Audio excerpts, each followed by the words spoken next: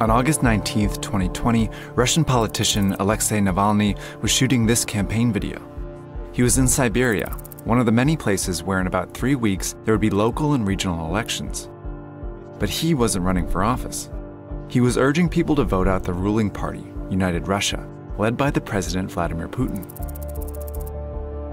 Мы с вами разберем, как можно победить эту ненасытную жабу, партию «Единая Россия». И до тех пор, пока мы от них не избавимся, шансов на нормальную жизнь у нас нет. He's made many videos like this before, and they usually rack up millions of views. It's this ability to reach people via the internet that has helped make Navalny the face of Russia's opposition movement. Soon after making his case in Siberia, he got on a plane bound for Moscow. But the plane was suddenly diverted to Omsk. Navalny had been poisoned and collapsed on the plane. An investigation later revealed that he had been poisoned with Novichok, a highly toxic nerve agent that was developed by the Soviet Union in the 1970s.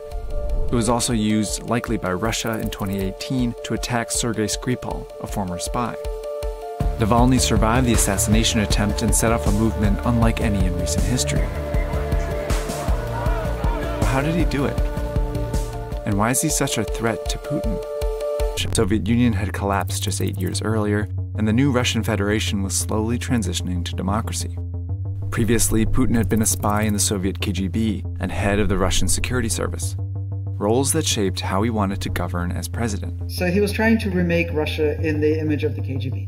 Like if everything in the world could be as centralized, insular, and secretive as the KGB, it would work well. So in order to maximize his control, Putin surrounded himself with the most powerful elements in Russia, starting with the media. Police were sent into Russia's independent media companies, charging their owners and bringing newsrooms under state control. After federal television, it went on to regional television, and then from there it went to print newspapers, and then it was like a flesh-eating machine. Whatever it could see that was still alive and functioning independently, it would gobble up. This hid Putin's actions from the public, so he was able to go after another powerful element, Russia's elections. His regime manipulated who could run for office, and that typically meant Putin's party and a few fake candidates, sanctioned by the regime. This was designed to splinter the opposition vote. And on top of that, the vote counting is rigged. Meaning that it was nearly impossible to run against Putin or his party. And that United Russia had control of the central and local governments all across the country. But politicians weren't the only threat to Putin. He also went after Russia's oligarchs and their prominent friends to weed out some powerful critics. In the early 2000s, most of Russia's wealth was concentrated in the hands of a few very powerful men. Putin protected those that swore loyalty to him, and those who didn't were either arrested on trumped-up charges or mysteriously killed. So the most common way to get rid of somebody is to bring them up on embezzlement charges. Former Russian oil tycoon Mikhail Khodorkovsky has been found guilty of embezzlement. The Russian tycoon Boris Berezovsky convicted of embezzlement. A former Russian businessman, he was accused of embezzling money. Nikolai Glushkov. The cause of death is still unexplained. That's how the judiciary is weaponized. With the law on his side, within a decade, Putin insulated himself with the most powerful elements on all sides. And it was all held together by corruption. Corruption is a structural feature of the regime. It's not an inefficiency of the regime. It's not a drag on the regime. It's the core of the regime. According to a report, over $400 billion were lost to corruption in Russia between 2000 and 2008. But because Putin controlled the media, much of it was hidden, until a young lawyer named Alexei Navalny found a way to change that. In 2006, Navalny started a blog where he wrote about corruption. In 2010, he wrote that at least $4 billion was stolen out of the state-owned transportation company Transneft, and he had proof. He had bought stock in the company and was able to access internal documents that plainly showed how government money was funneled into offshore accounts owned by Transneft officials. And this was just the beginning. Navalny soon published investigations on corrupt oil schemes, land deals, and fraud at state-owned banks by Russian oligarchs and politicians. By posting straight to his blog, Navalny was circumventing state media to reveal corruption and expose Putin's regime in a way that Russians had never seen before, all while making a name for himself. Like he thought that corruption was something knowable. Yeah, you could learn about it, you could systematize it, and again, you could take it seriously. And I said, you know what? I think we now have an actual politician in this country. In 2011, huge protests erupted when Putin's party won a majority in parliament, despite reports of voter fraud. It was the largest wave of demonstrations Putin's regime had ever faced, and Navalny was one of the main organizers. He was building on his investigations by speaking out publicly against corruption. Очевидна махинация, очевидно это жульничество. Причем оно было сделано настолько уверен, что выйдет миллион. State television ignored the protests, even as police arrested more than 1,000 people and went after the organizers. One of the other ones was jailed, several were forced into exile, one was murdered by Desnitsov, and Navalny was kind of the last guy standing. Over time, he developed a talent for organizing protests and gained a following. Then in 2013, he ran for mayor of Moscow, and it stirred some controversy. He had participated in Russian nationalist marches in the past and used ethnic slurs when referring to Russian minorities.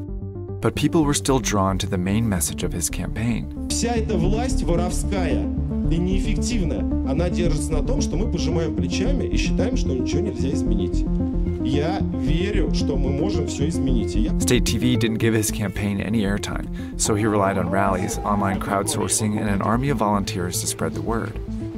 But just as he was gaining momentum, police arrested him on trumped-up charges of embezzlement and sentenced him to 5 years in jail.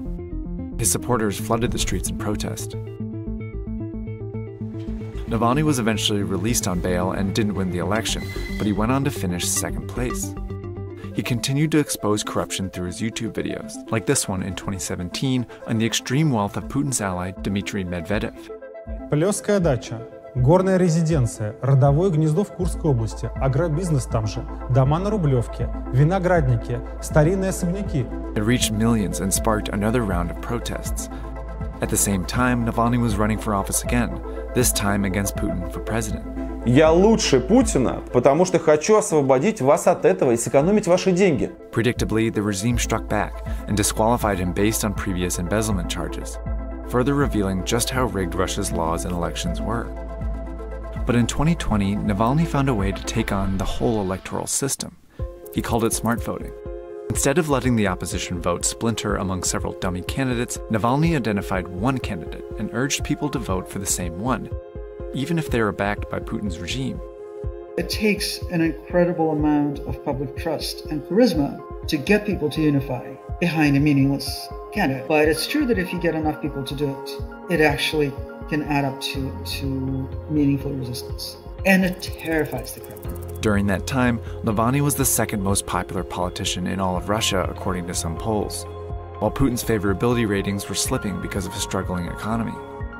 That made Navalny a threat, and it explains why he was poisoned possibly more than once. He was very weirdly ill, and once his wife Yulia was very weirdly ill. They were looking for an opportunity, a place, and a time. And it was finally, like, it seemed almost perfect. But I think they did expect that they'd be rid of him by now, and they're not. After the Siberia attack, Navalny recovered in a German hospital where he miraculously survived. A few months later, he went back to his investigations. In December 2020, he tricked the secret agent who poisoned him into revealing how he did it. Какую процедуру вы реализовали? Что тогда конкретно делали? Объясните.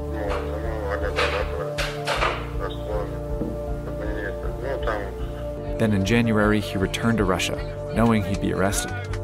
Police met him at the airport and charged him with violating the parole from his 2014 embezzlement case.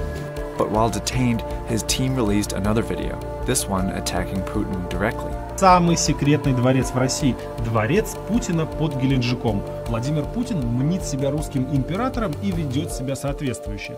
It's been viewed over 100 million times.